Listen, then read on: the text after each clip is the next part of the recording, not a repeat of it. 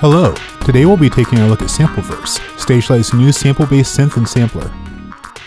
When you launch SampleVerse, you'll be greeted with the touch-friendly note grid view. The note grid view offers a modern approach to playing notes and many features to customize the grid to fit your style of play. You can set the range of notes that are displayed here. Transpose will allow you to set the grid starting note. And the size parameter will set how many notes are displayed on the grid. Also, if you have a key and scale set using the key lock feature, the proper notes will be displayed on the grid. Moving up and down while holding notes will adjust the timbre, and moving left and right will adjust the pitch.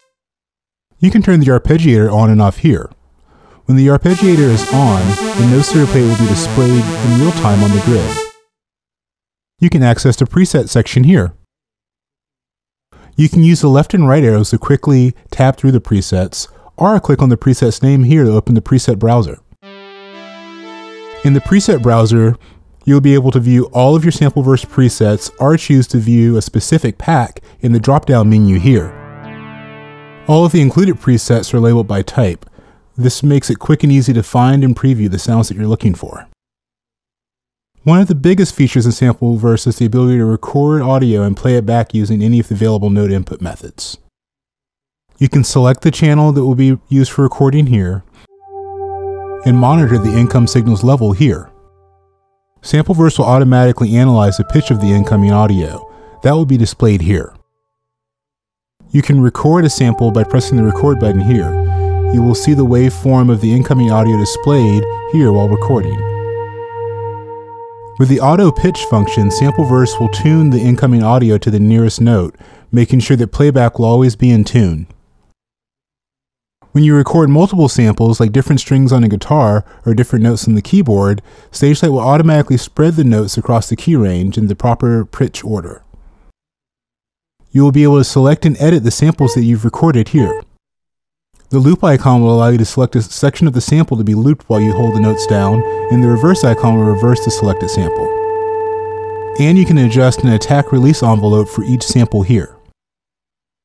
Once you have fine-tuned your recording, you can save the sample or samples as a sample bank to be used as a SampleVerse building block here.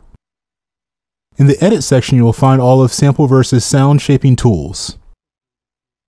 The Arpeggiator is a powerful tool that creates melodies based on the notes that you play in sequence. Here in the front panel, you can adjust the speed of the arpeggiation and its octave range. The OS items are oscillators. These are sound generators that produce raw synthesized tones. You can adjust the gain and fine-tune for the oscillators here. LFOs are modulation sources. You can use LFOs to create vibrato by assigning them the pitch, tremolo by assigning the volume, and much more. You can adjust the amount and speed of modulation here. The sample bank item will allow you to use any audio that you've recorded in SampleVerse's recorder, any of the included sample-based source files, or any samples from your sample library as building blocks in SampleVerse. You can load WAV files by pressing the plus sign here. This will launch a sample browser where you can access any samples on your device.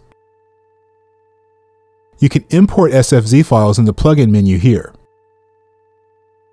This is the first in a series of videos on SampleVerse. In our next video, we'll be going into more detail in the edit panel in Arpeggiator.